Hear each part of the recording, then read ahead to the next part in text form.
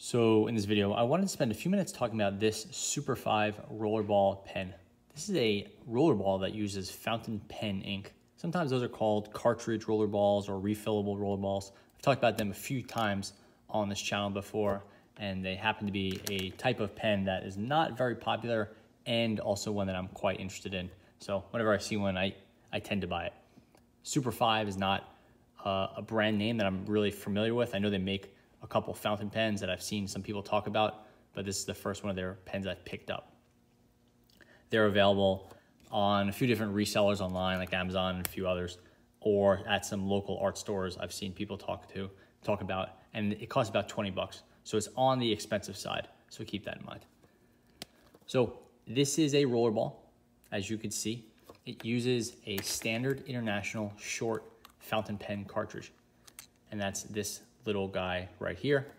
Alternatively, you could see it right here.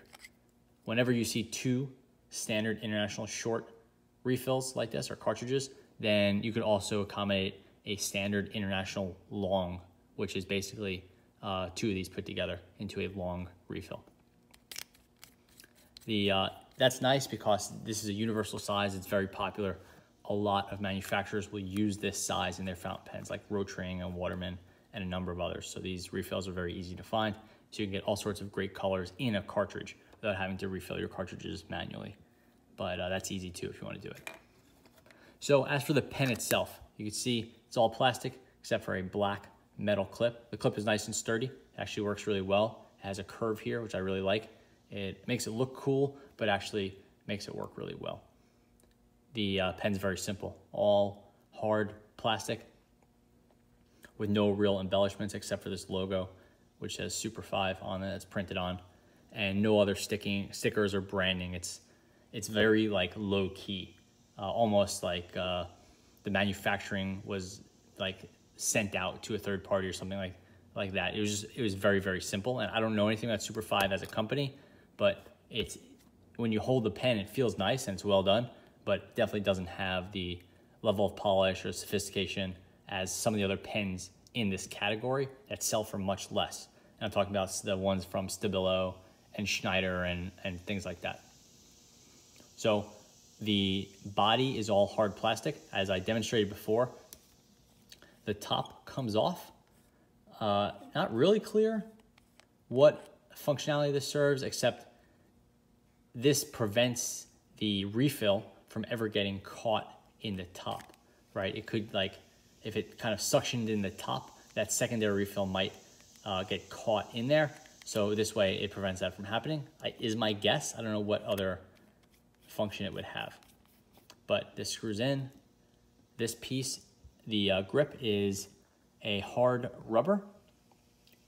It's wider at the top, tapers down, has a little bit of a flare here, and then you can see it's a pretty standard rollerball refill. This piece is not replaceable.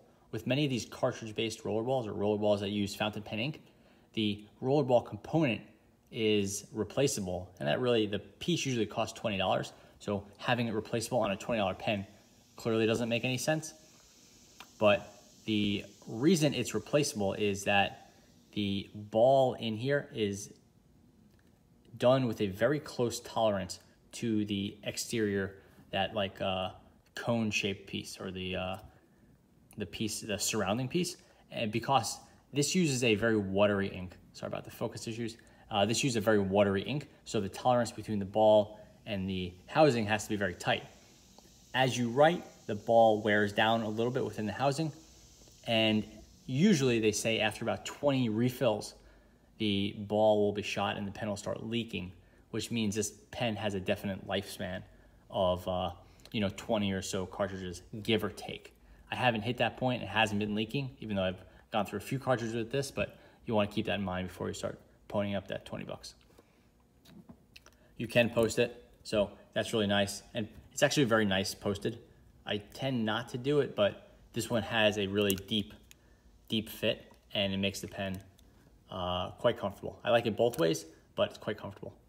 One of the things to keep in mind with this pen is that it's a full-sized pen, whereas a number of the cartridge-based rollerballs are very small. like the very popular one that I've recommended that I like a lot from J or Bean, that's a very small pen. It's undersized, it's like a portable size or something. And it's really basically too small to use unless it's posted. Whereas this Super 5 is a full-size pen. The J or Bean uses a very similar rollerball component, so it writes about the same. This one writes a little bit better. We'll get into that in a minute. But that one's undersized. So that one sells for like 12, 13 bucks. This one sells for about, in clear, I want to say like $20, and in black, it's a little cheaper. Maybe like, this one's about 22, 23, and in black, maybe it's like 20. So the point is, it's a full-sized pen, about comparable to the size of a Sharpie, which is a pretty standard pen.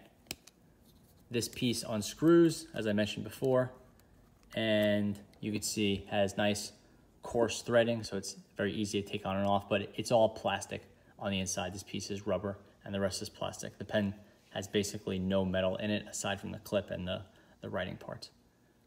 I don't know if the rollerball component is like a universal component, like as if Super 5 used someone else's, maybe something made by Monteverdi or something like that. I have no idea. They don't talk about that, but it works well and it hasn't leaked. So far it's pretty good. And now let's get into the writing section of this. I'm using the Schneider. I'm blanking on the name. The Schneider Black ink, very standard, very good black fountain pen ink. It's very utilitarian. I've been using it for all the testing lately, just because it crosses over from brand to brand well. It keeps that portion of the review as consistent as possible. This does include a single cartridge that uses pigmented ink, because I'm pretty sure it's aimed at people that want to use it in and around, or like around water. So the pigmented ink doesn't run. It's good for artistic purposes. So this is the Super 5 Rollerball.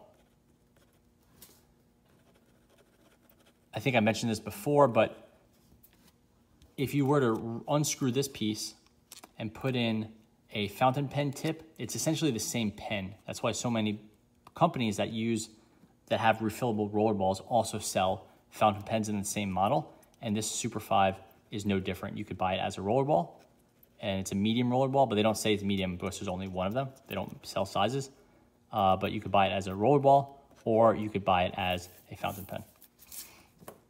And the company's name is Super, and then 5 next to it, and this is the rollerball.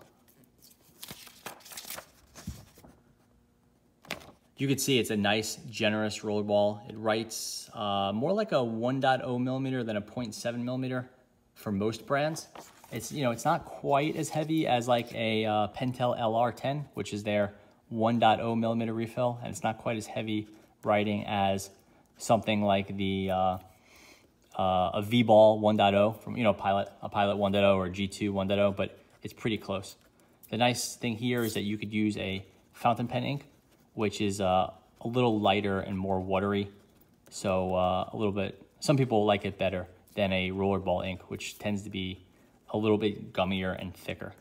These ones flow really nice and smooth, and the dry times won't be as good as like a gel, but dry times are definitely pretty good. And that's gonna vary a lot based on your paper. This is a kind of a shinier, glossier paper. So there's the lines. It's like I said, it's like a 1.0 millimeter line, and that's gonna vary a little bit. When you first get this pen and you start using it, it'll write a little bit more on the fine side. As that roller ball breaks in, it will expand out a little bit. The downside of that is eventually I'm pretty sure it will start leaking, but that hasn't happened, and I've been through a number of cartridges here, so that's a good sign. So that is the Superball refillable or cartridge style rollerball pen. I really like it.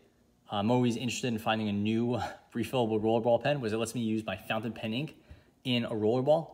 Day to day, I tend to grab rollerballs and gel pens for my note taking, but it's fun to be able to use that with a fountain pen ink because there's so many amazing inks out there. And I think as people interested in pens have pointed out many times, you tend to collect inks over time. You cannot keep up with your purchasing. The downside of this pen is that it does cost $22, $24 around there, even from Amazon and other places. So it's not cheap, and you could buy a Schneider or a Stabilo refillable rollerball that's just as good, if not better, for less. So you want to keep that in mind. But generally speaking, this pen, it does a good job and it's a lot of fun to use. But I'm not sure I would recommend picking it up because there's so many good options for, maybe like half the price, like 12 bucks. So that's it, Super 5 refillable rollerball. Thanks for watching.